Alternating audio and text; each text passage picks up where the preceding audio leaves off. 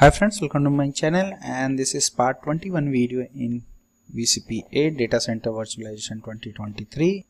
So in this video I am going to show you what is Lifecycle Manager in VMware vSphere and how to use it. So Lifecycle Manager is basically you can say before it was known as a update manager. So it has all the available you can say the patches, upgrades, baseline or settings which you can configure on your VMware infrastructure to sync the latest version or vendor specific images from the VMware directly. So we'll verify and see what are the settings, how we can do this, how we can configure on all these things. So if you talk about my infrastructure in this video, it's going to remain same what we are using since last few videos. So directly without wasting time, let's go here on our vCenter server. So this is our vCenter server. So if you go on here and click on Lifecycle Manager, you will see this is the Lifecycle Manager dashboard, and what you have. So you have here in action, you have sync updates, import updates, and you have a hardware compatibility list also. So sync hardware compatibility list also you can sync. So this is what hardware compatibility list is. Basically it's going to compare what infrastructure or hardware you are running, and against that hardware what are the feature or what are the versions available for your environment. So if you see the on the image depot, you can see here ESXi version and vendor add-ons, and last is a component. So component is basically your drivers, you can say. So whatever driver identified in your environment, it's going to show here. So you can see here, if I talk about the components, you can see here NVMe driver, you get the HE fiber channel driver, and then the VMware tools upgrade till the latest version, which is 12.3.0. And you can see against each, you can see the release date also, what is the release date, and category if it's an enhancement or bug fix, whatever you can see here. And same in vendor specific also, you can see here these are the vendor specific image. So if you want to see like Dell related image or Lenovo related image, you can see here. So if I show you version here, you can see the version details and release detail. So if I show you the HP Synergy server customization, you can see this is released on this date, and version what ESXi version it contains. So you can see all the information. Same for basically for specific versions, flag servers, you can see what are the version it has, what is the release date and all. So if you want to see for any server, you want to see the hardware specific image based on the hardware, you can see also. So you can see Dell add-on PowerS server running ESXi 3.7.U3. so again you can see here like Dell add-ons PowerEdge server which is running, this is the latest version, and you can see the it is released on September 21st. So if you want to see, if you click here, you will see what are the package inside this. So you will see here Broadcom driver for basically VM kernel adapter, then configuration Dell configuration window, basically configuration bundle, and then factory install component for ESXi. So these everything is covered. So if you select any of these, so the ESXi host always going to come with pre-installed with the latest firmware or latest drivers component which is going to support your hardware infrastructure. And here you can see the ESXi itself. So if you select any ESXi version, you will see what are the drivers and everything installed on this. So based on your specific hardware, based on your specific operating system version, you can check and install any version in your infrastructure. And then you have an update. By default in update, you will see here what are the updates available. So if you see here, there are total 4 pages currently here in my environment. So you can see here which are the patches. So the latest patch, if I show you here, going from here, if I show you the latest patch, this is the latest patch. So VMware ESXi 8.0.2 patch release.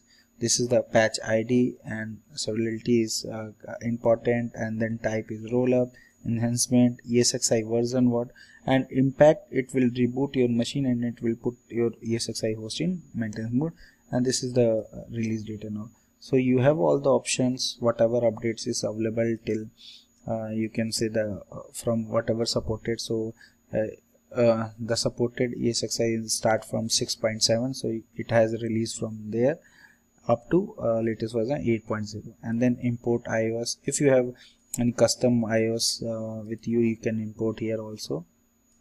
So it's going to show you in imported ISO and baseline. These are the baseline. So you will see here host security patches. So if I show you basically here, these are the predefined from VMware, and category you can see patches. So this is non-critical, critical, and host security. So version applies on 8, 7 and 6.7. so last modified 3 hours before as per my environment. And then you will see here what are the components it's cover. So you will see all the details, like whatever patches or whatever things this particular patch contains. So you will see everything here. So this is basically Lifecycle Manager, and on the part of setting you will see here patch download. First is the automatic download setting. If you see here, automatic downloads is enabled. Automatic download task name VMware vSphere Lifecycle Manager. This is what it's going to show you under the recent task activity. And download patches download, this is time is scheduled, so when it's going to download. And download task name, if you want to change something else you can change it. And patch setup also, this is going to be same. It's going to if you see here source download patches directly from internet. If you have a your direct repository created, you can put it there also. So as of now by default it's going to check source from VMware, and what are the components it's going to do. So you can see partner provide add-on ESXi and VMware certified. So this is what basically it's going to download all the patch from VMware itself. And then you have an image. Lifecycle image manage is also one option. If you see here what it's going to perform when it's going to do the remediation. So your changes will override default if you have a basically default setting. If you have a apply on all images, so whatever you are making changes here, it will apply on all the images which is there in your environment.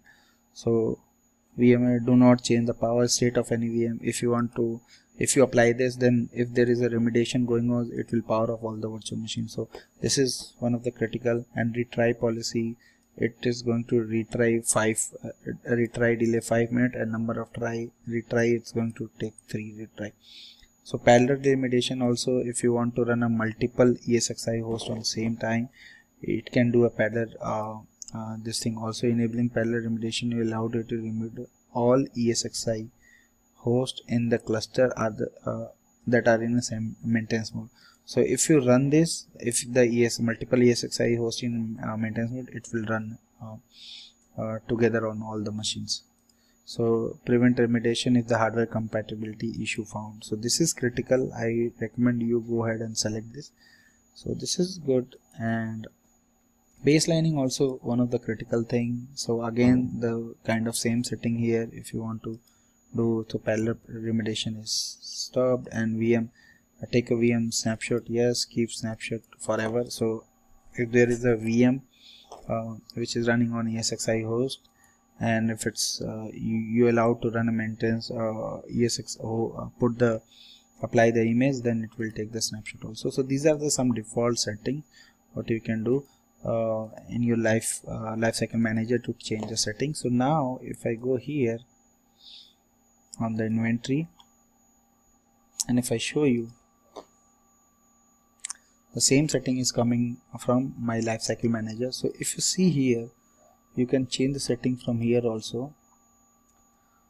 So ESXi version, what version you can basically, if you go here and click on edit, you will see ESXi version. So resume editing. So what ESXi version you want to apply on this particular cluster, you can select from here.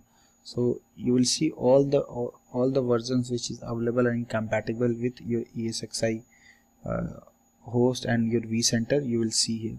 So this is the latest. If you see here, it's released on 21 September. So it's going to say, so here if you have any vendor specification add-on also you can do here. Like if you want to apply, let's say, SP Synergy server customization, then you can apply this also. So you can basically select this image as per your requirement. So whenever you remediate any host, it is going to apply all this what you call drivers, ESXi OS together. So if you see here, driver also is there. If you want to add any firmware driver, it will do the firmware driver update also. So hardware compatibility, if required, you can run it. So this is the overall structure of your this thing. So this is what it's going to look like. Now if you see here, I got total 3 ESXi hosts which is non-compliant. So it's showing 3 or 4 ESXi is out of compliance in the cluster image. So why this is cluster image out of, it's because in the image we have selected, in the cluster image we have selected 8.0.u2, but 8.0.u2 is running only on this ESXi host. You see here, rest is not running, rest is running 8.0.1. so that's why it's showing the non-compliant. So we are going to see this in next video, how we can apply the image on ESXi host to make them basically compliant with our cluster image. So so these settings are basically what you can do through Lifecycle Manager. So thank you for watching, and please subscribe me for more videos, and if you have any query, any question related to this, you can always post me my given mail IDs. Thank you once again. Bye bye.